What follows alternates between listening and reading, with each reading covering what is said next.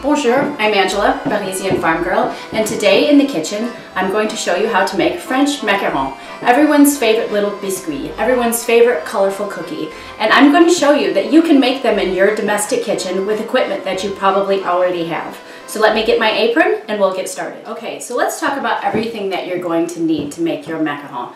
The ingredients for macaron are not very difficult.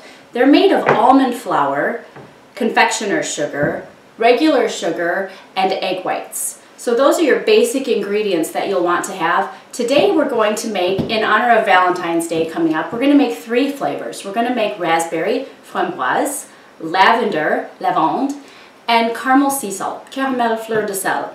So there's a couple more things that you'll want to have on hand, and that is a 16-inch pastry bag with a number 12 tip.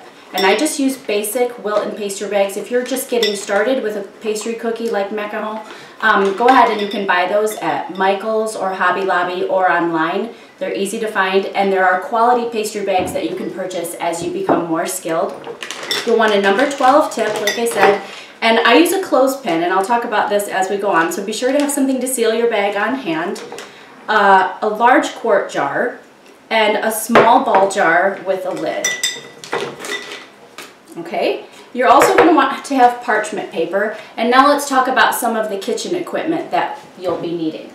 I use a KitchenAid stand mixer, and so you can use that. You can use a handheld mixer if you don't have a KitchenAid mixer. Don't let anything throw you for a loop. Try to find something in your kitchen that you can work with. And I'll be using my Cuisinart today too. You could probably use your blender, but you might need to divide the recipe in half and blend it in 2 different sections to get the fineness that we're looking for. So I just want to show you this almond meal. It's nice and powdery. I get this from Trader Joe's. I really do like it. Bob's Red Mill also makes a really nice almond meal, but this is the one I've chosen to use.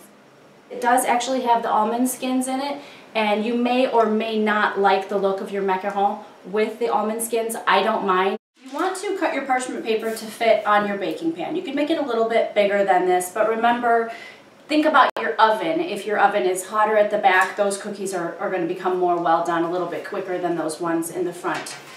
So you want to cut a piece of parchment paper and then find something that you can trace to make a circle. This is very, very helpful. This is a step you're going to want to cut out to save time, but you will find that you'll be more happy with your macaron if you use a template. So I go ahead and I use like an old scrapbooking tool, and I make circles on my parchment paper with a pencil. And then what I do when I bake is I turn the lead down so that the lead isn't baking up into the cookie. If you forget to turn your parchment paper down, the lead will show up on the bottom of your cookie. It will bake right on, and it's not very attractive. So that's how you'll prepare your parchment paper, and you'll also want to have some silverware on hand because sometimes parchment paper can be a little bit squirrely, and you can use it to lay along the edges as you're piping your cookie to keep the paper flat, and that helps create a nice round macaron. So also, let's talk about this pastry bag, okay? I've got a 16-inch Wilton bag here and a number 12 tip. And what I do is I give it a twist and I clip it off with a clothespin. And that's so as I'm filling my pastry bag, it's not dripping out the bottom. And I use a ball jar because that holds it steady. So I fold my bag down, and I'm using the plastic to create structure so that it stays steady, because pretty soon you're going to have a big bowl and a spatula and you're going to be pouring that in. So the more stable you have this, the better.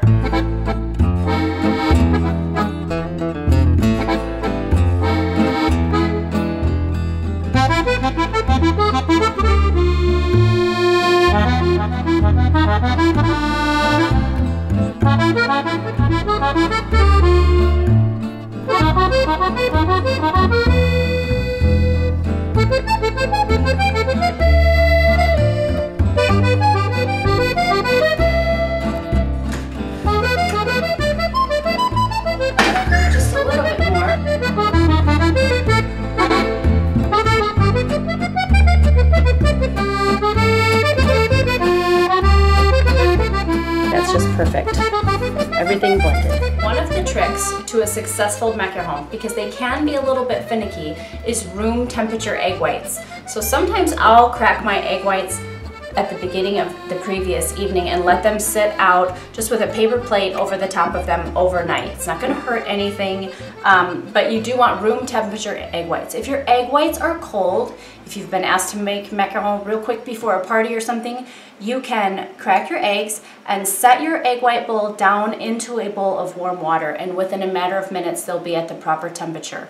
So you need 3 egg whites for this part, and a 1/4 cup of regular sugar, and your balloon whisk on your stand mixer.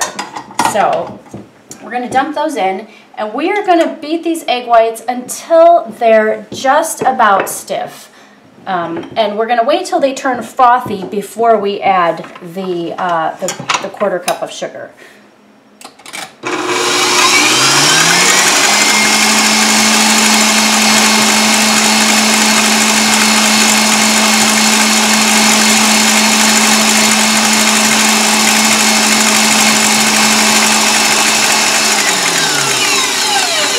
So I normally wouldn't stop the mixer right now, but I just want to show you what frothy looks like before we add this sugar. So when it starts getting a little bit bubbly, that's when I start adding the 1/4 cup of sugar, just a little at a time.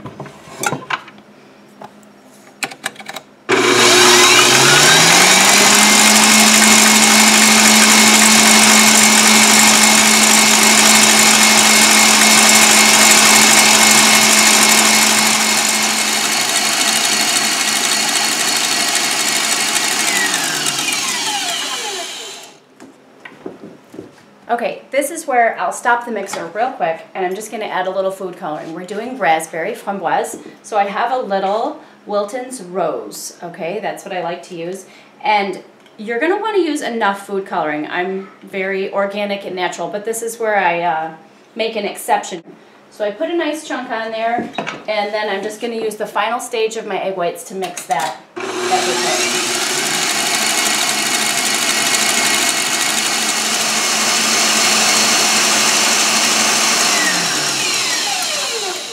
Okay, these are great. Not too runny and not too stiff. So it's holding the egg white, okay? So I'm going to tap that off, and I'm going to put this in the sink. We're making 3 flavors today, so I do recommend that you, as quickly as possible, wash your equipment so it's not too sticky for the next time. And so let's add our almond meal and confectioner's sugar. Now this is one of the most important parts to making macaron. It's called macaronage, and it's the technique that you use when you're mixing your batter. So what I do is I'm just going to start with a little bit. And in fact, let's get rid of the blade here. And I just put a little bit in with my egg whites. Hopefully you can see me. I'm just going to mix this up just a little bit. Kind of get it going.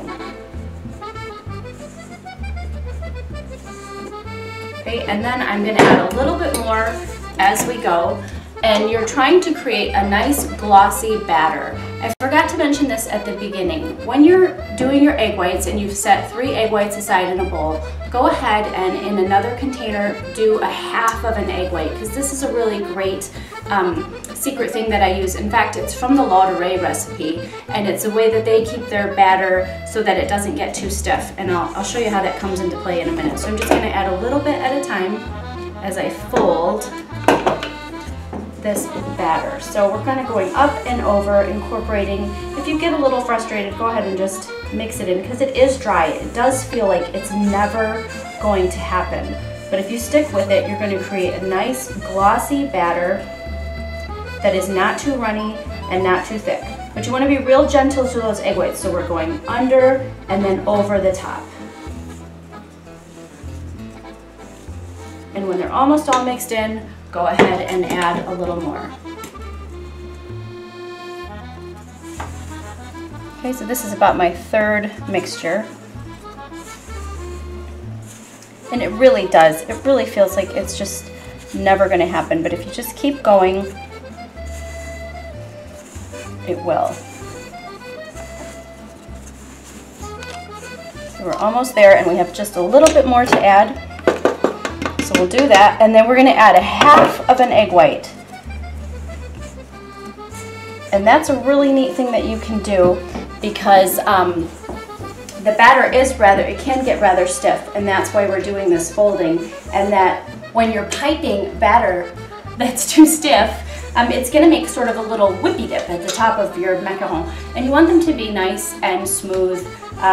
If you're stacking them or using them in a gift box or a macaron tower, a little curly-Q whippy dip at the top is not what you want. So that adding that half of an egg white, which we'll do here in a second, is a great way to keep your batter not runny, but not too thick for when it comes to piping. So I just want to show you this texture here before we add the half an egg white. So you can see it's just about thoroughly mixed.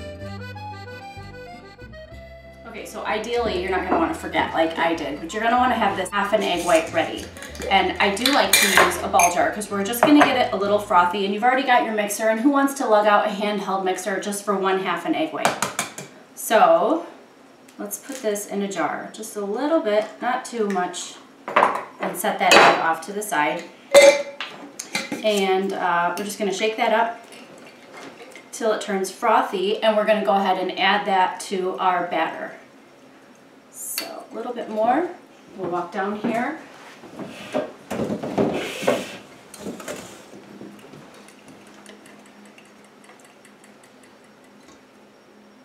Okay, so just like that, white bubbles, and we'll add that in.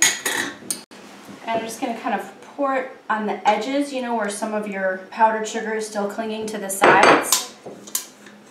And now we're really going to just fold that. We're going to make sure that our batter is beautiful and shiny, because that is what we want. Our cookies are going to be shiny when we're done. If you have a dull, flat macaron when you're done, you did something wrong. They are a little finicky, like I said, so we'll talk about some troubleshooting in a while. But we do want a nice, glossy, beautiful batter. So that about looks perfect to me. Okay, so let's fill our pastry bag and start piping. So there are certain characteristics that make a macaron a macaron. And one of them is uniformity in shape, and that's why we used a template when we used our parchment paper. And the other is le pied, which is this little ruffle that comes off of the bottom of the cookie. We wouldn't call a big slab of bread a French baguette, because we know that a French baguette has a certain shape. And so this is what you're shooting for when you're making your biscuit, your macaron. It's a little ruffled edge that's coming off the bottom. It's what gives the cookie that great look when you then sandwich it between the buttercream or the preserves or whatever your filling may be. So I'm going to show you some techniques that can help you get the exact look that you're going for. So we have that structure we're looking for in our bag, and now let's fill our pastry bag with our batter. Remembering, don't forget to have that clothespin or some sort of a clip at the bottom of your bag, because then it will not leak out of the bottom before you pipe.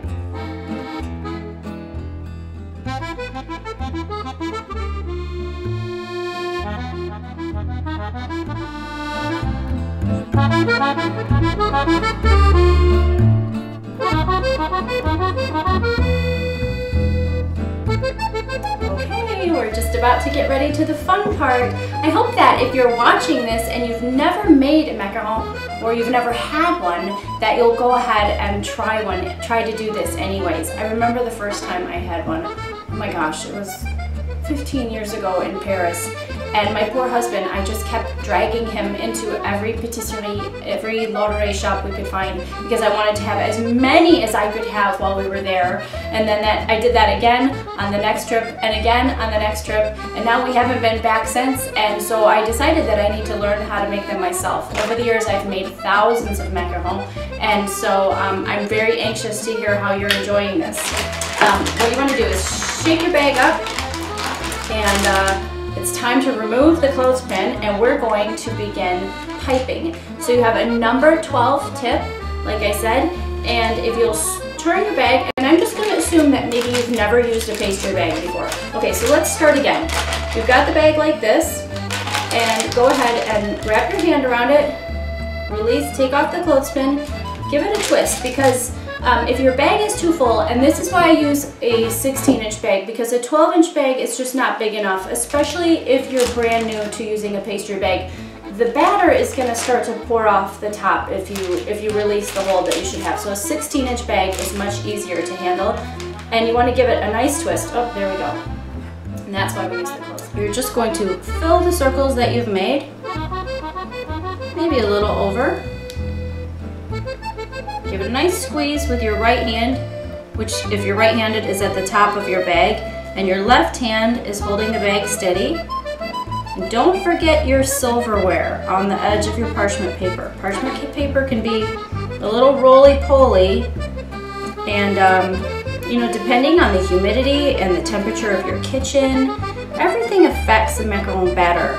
So yours might be a little runnier than mine, a little thicker than mine. You're going to get a feel for your own style with the macaronage, you know, when you're folding it in, when you're folding those egg whites into your batter. But the silverware is going to hold your parchment paper nice and flat, so there's no you know, little hills that cause the macaron to slide. And you'll see they're spreading out the little, watch here, I'm going to show you. See this little whippy dip at the top? When you use that half an egg white at the end of your folding, that helps that settle in very nicely.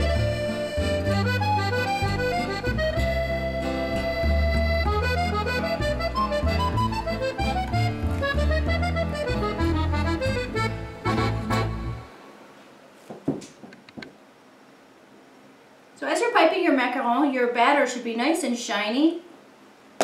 And, oops, I'm at the end of the bag. This recipe makes about 25 complete cookies, so about 50 halves.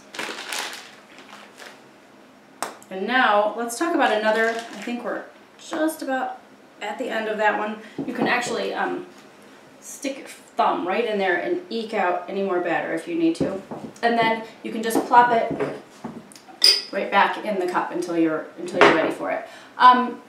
Let's talk about another really important step to get that look to the macaron, to your cookie that you want, and that is letting them air dry. And so what you want is for the macaron to develop a slight skin at the top, and that takes anywhere from 10 minutes to a half hour. You know, if it's humid, if you're making these in the summer, you're going to want to cool the room off a little, maybe have a fan blowing. If you get impatient, you can bring a little space heater in, but you want it so that when you touch the top of the cookie, there's a slight skin that's developed. Now you don't want the cookie to dry completely. If you let it dry completely, the inside of the batter all the way, you're not going to get le pied. That's not going to happen. The little foot will not create in the oven. So we're just going to leave these out. I have found in this house that about 20 minutes is sufficient, and then we'll pop them in the oven. But Mom, when can we eat them? When I'm all done. Okay? Okay. Okay, I'm going to splice in a little selfie photography because we have 5 children, and so hubby is upstairs changing a rather nasty nappy from a baby that woke up way too soon from her nap. And she was supposed to wake up when we were done filming, and we're not filming. So I'm trying to use my time while she's up there. So to fill your raspberry macaron, your framboise, you'll want to use a preserve. You can use a buttercream. You could make a raspberry buttercream, but I actually like to use a preserve. I don't have any left in our you know, canning storage. So this is what I recommend. Bonne Maman. These are my favorite preserves. I love the little jar. I love the name. Good Mama. Good Mama. So you got to use Bonne Maman. And I'm going to go ahead and fill a pastry bag and pipe those on top of an upside down macaron. And then you just press them together and make your little cookie. Oh, Mom, I really love this. Mom, I really love this. Mom, I really love this.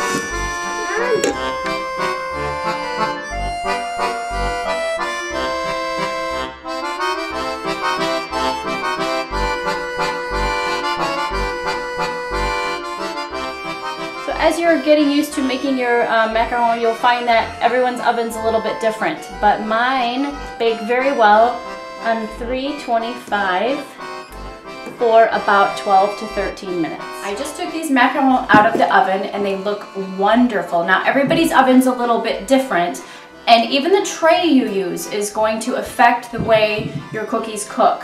So 325 for 12 to 13 minutes, and they came out lovely. Now there's going to be some tutorials, maybe you've read or maybe you've seen them on YouTube, where they show you that you're going to lift the parchment paper and run cool water underneath the parchment paper to release the cookie. And I personally haven't found that necessary. In fact, I find that rather intimidating. So when your cookie is done, it's going to look fabulous on the bottom. It's not going to be brown. It's going to pop right off of the parchment paper. See, these are just lifting. They just lift right off, and in many cases, you're going to be able to reuse that piece of parchment paper. So they formed a perfect foot, le petit pied, the little foot, and they're nice and shiny. Now, let's just talk troubleshooting for a second. If your macarons have an oily spot at the top, chances are, you know, if they're not uniform in color, if they almost look like there's moisture trapped underneath, chances are you didn't bake them long enough for your oven, or you did your macaronage for too long, the folding technique. If they don't form the little foot, perhaps you let them dry too long. Okay, so these are just, you're going to get a feel for your oven, you're going to get a feel for your baking pan, how long they need to be in, and what needs to happen to get this shape that we're looking for here. These came out wonderfully, and they're ready to pipe. For raspberry macaron, you can make a raspberry buttercream or a raspberry frosting, but I just like to use raspberry preserves. I'm using Bonne Maman here, and so I've got them in another pastry bag with a 12-inch or a number 12 tip, and I'm just going to. You can see that I've turned them kind of in a row, every other, and I'm going to pipe the other. Children are awake now.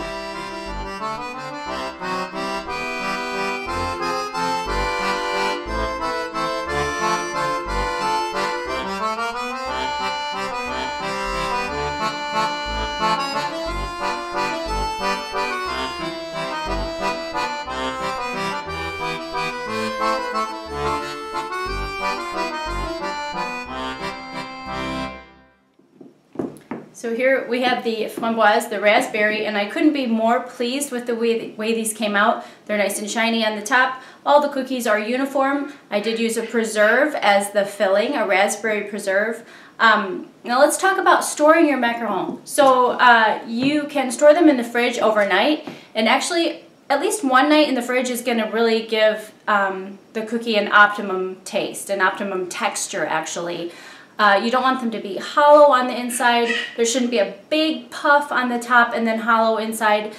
This looks really good. So you can store them 1, 2, 3, 4 months in your refrigerator when sealed properly in a Ziploc bag or in, you know, a gift box with a bag around it. Caramel, sea salt, and your lavender, you can make just a simple frosting, really. And so I use 2 sticks of butter, and I just keep adding confectioner's sugar until I'm happy with the texture. If you just want to take a look at this, this is 2 sticks of butter and confectioner's sugar. I'm just going to mix it up just a little bit more. Okay, now I did quite a bit there, so I'm going to scoop half of that out and set it aside to add caramel to, and the other half I'm going to add just a little purple food coloring to, and that will be the filling for our lavender macaron. So what I've taken here is some of the frosting that we just made and some of Trader Joe's awesome caramel sauce for our caramel fleur de sel filling, and I'm just mixing a big spoonful of that in, and then when we get all done, we'll just sprinkle some sea salt on the top of those macs, and they will be absolutely amazing.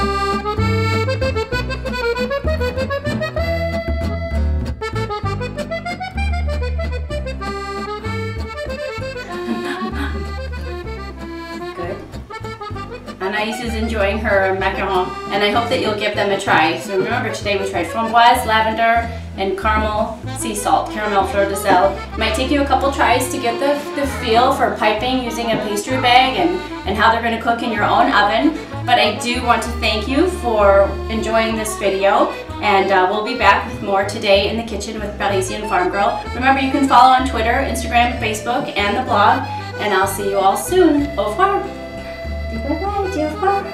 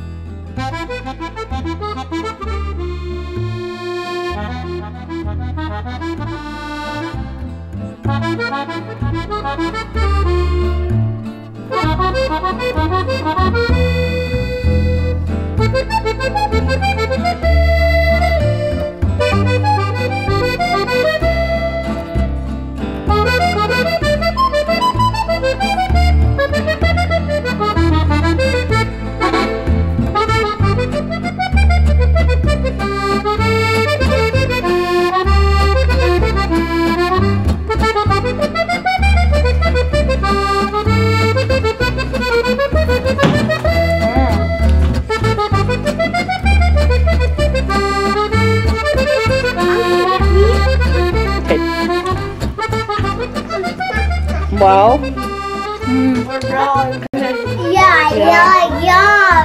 yum. Delicious. What is in the filling? Caramel buttercream. Delicious scrumptious. Delicious discrumptious. What do you think, Juge?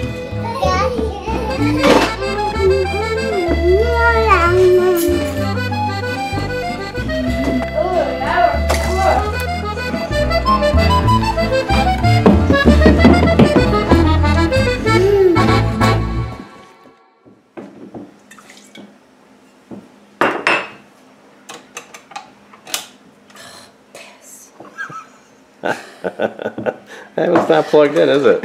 No. No. I feel like bad, I feel like we've shot the majority of stuff and I haven't been funny at all. Because people know I'm kind of a cornball, you know? Are you? Well, I mean, I take...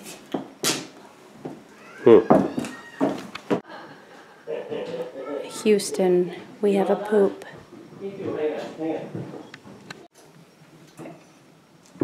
So I just took these macarons out of the oven, and I did mine at 325 for 12 to 13 minutes. Everyone's okay.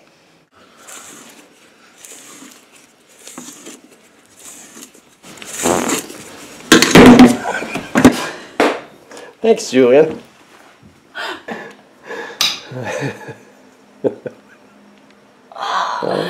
Okay. Oh boy. I actually don't think I'm funny enough. Sometimes my videos are funny and this one's not very funny. You ready? I'm recording.